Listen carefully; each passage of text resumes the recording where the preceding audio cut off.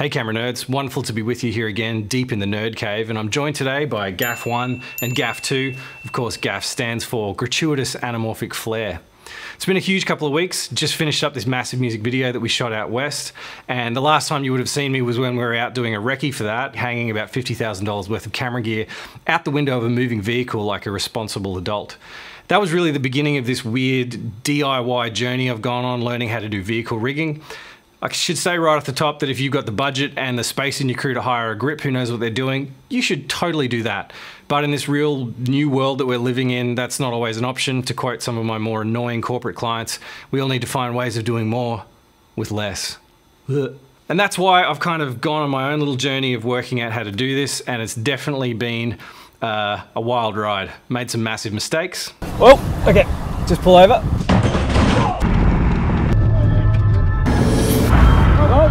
Stop! Holy f***.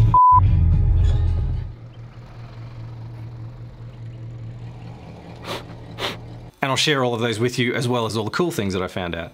So why don't I just take it quickly back to first principles when it comes to trying to get a camera onto a vehicle, either to shoot people in that vehicle or to shoot things outside the vehicle.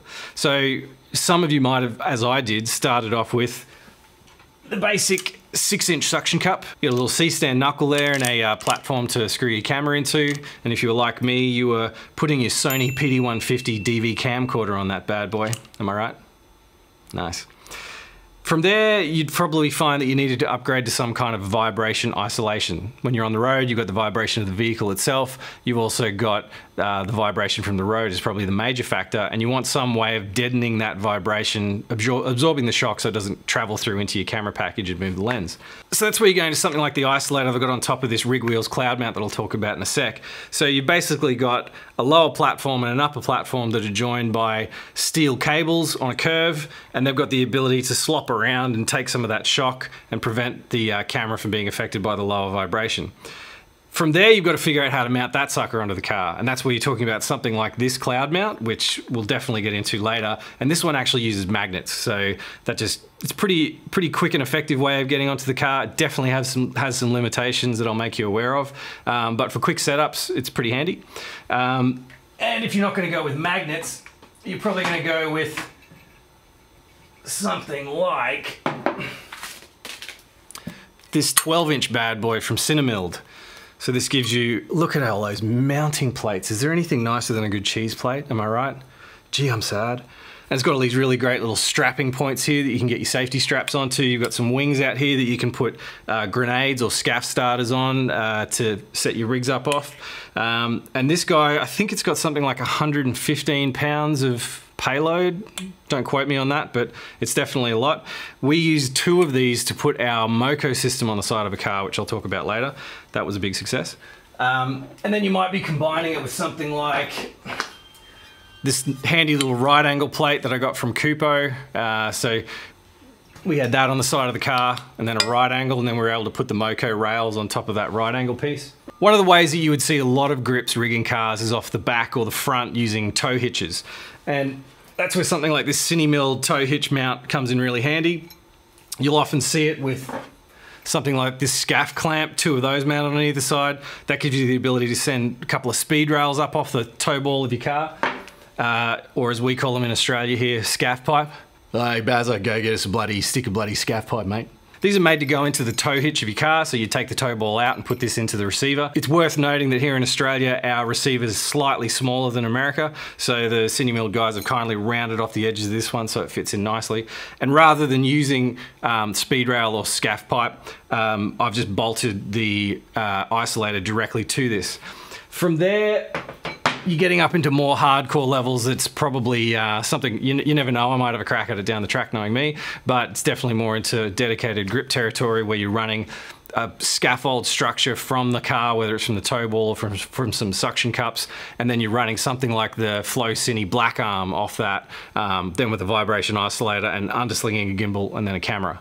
So that's sort of the gold standard of vehicle tracking until you get even further up into things like moto cranes and Russian arms and all that crazy stuff. So they're the basics of vehicle rigging, and some of that's what I've been playing with. But really it's all sort of come down to this combination of a camera as small as the Komodo that still has the power of Red Code RAW, which I honestly believe is the greatest codec known to man. One thing that I have kind of been playing with is this little Frankenrig that I came up with that you might have seen me post on social media. This has the ability to zoom, focus, iris, wireless HD video, and it's got something akin to a Mimic mode, similar to the Mimic that you get with a Movi or something like that. So if I flick on this little switch on the side here, you'll see it can now respond to my movements, which is pretty handy. And we just did a shoot with a skater, a good mate of mine, Matty Nice, who just shot with us a lot on our music videos. And we'll show that at the end. The results are pretty cool. And look, what I'm going to show you now is a fairly condensed version of several weeks of testing. I could have been, you know, more arrogant and just shown you the very last step of it where we got it right, or got it pretty close to right. But then I kind of thought to myself, is it cool to pretend that you know everything? No, it's not.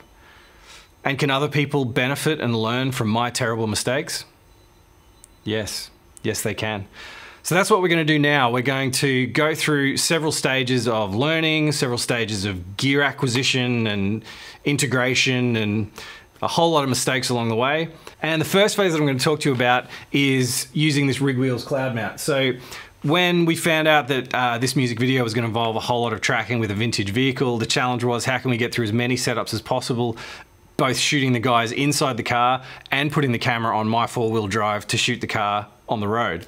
And I went through a lot of different gear options and eventually settled on this Cloudmount just because it's magnetic. It's just something that you can snap onto the car quite quickly and get going.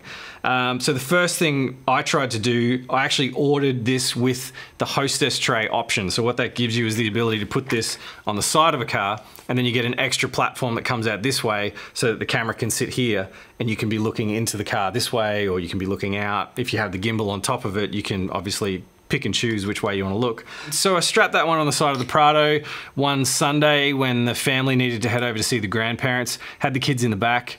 And look, the camera didn't fall off, so that was a good start, but it was a little bit shaky, learnt a few things. So let's have a quick look at the results of that one. We're having a drive over to the grandparents' place, which seemed like the perfect time to strap the Komodo to the side of the Prado using the Rig Wheels Cloudmount, and the babies are in the back, and we'll see what happens. First time I've had it on the side of the car. I really need this to work. So let's see what happens. Let's go, babe. So I've got the Crane remote here, which gives me a little joystick control. And I'm still having trouble getting the remote focus on the Crane system to work with their focus motors. So I've gone with the trusty RT Motion latitude system to be able to pull focus. So the Cloudmount's got its own vibration isolator that the Crane is sitting on top of. Okay. I don't know about anybody else, but my butthole's pretty tightly clenched. Let's see what happens. Open road. Ah! Holy shit!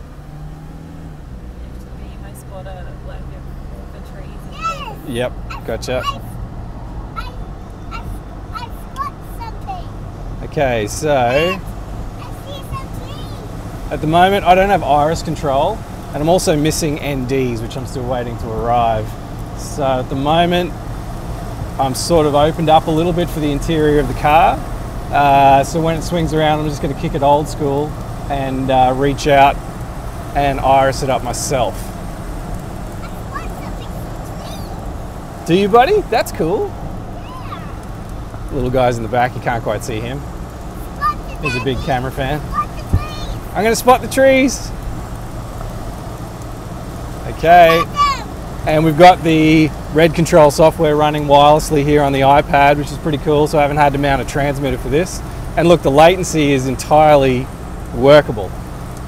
So why don't we just take a punt, and what I'm going to do is iris down a little bit. And I'm going to rotate the camera out and see what our tracking shot looks like. Might stop down just a little bit more.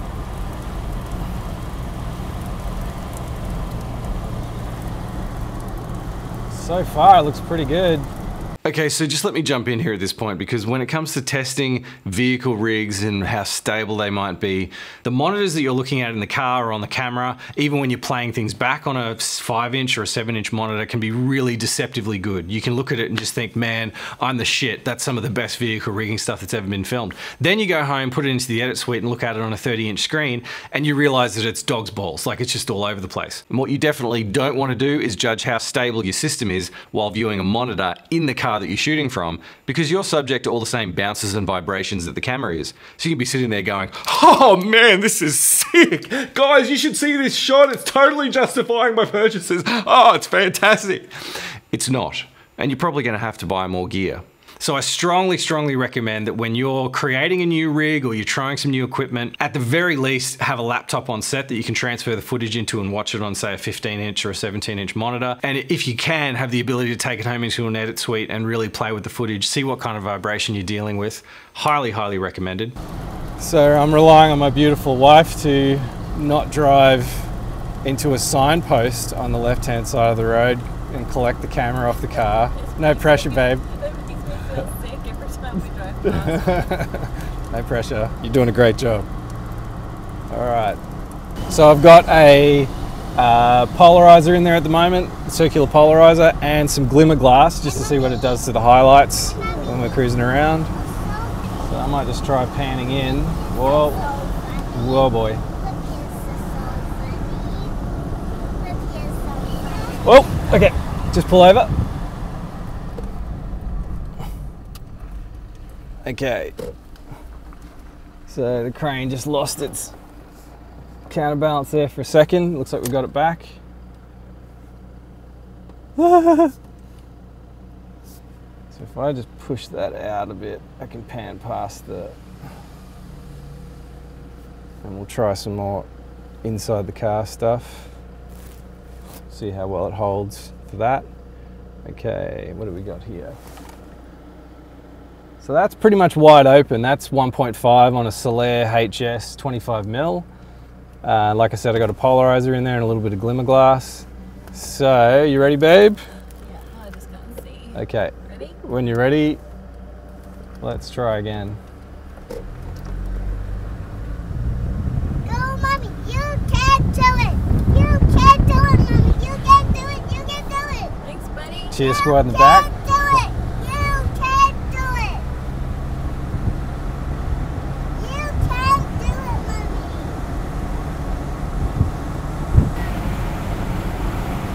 it, Mommy.